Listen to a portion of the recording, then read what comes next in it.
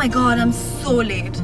I feel like no matter how hard I try to be on time, if it's not me, it's the traffic that slows me down. So I've just learned to treat my car as the new dressing room. Like today, my lipstick still has to go on. So let me show you guys how to get a full and plump pout with applying lipstick while you're in a moving car.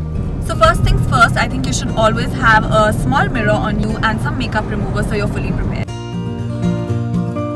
I'm going to start by lining my cupid's bow and the center of the lower lip, which is the most fullest part of your lip. Oh my god, these bumps, it's so hard, but you've got to manage.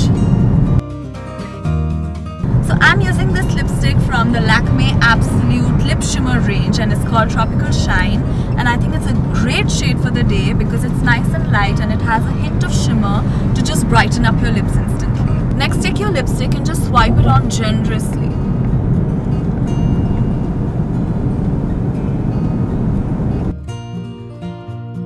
To intensify your pout, you may also want to use some lip gloss, and I'm using the Lakme Absolute Plump and Shine lip gloss. Just a little bit on the center of your lips. And this is just gonna instantly brighten up your lip.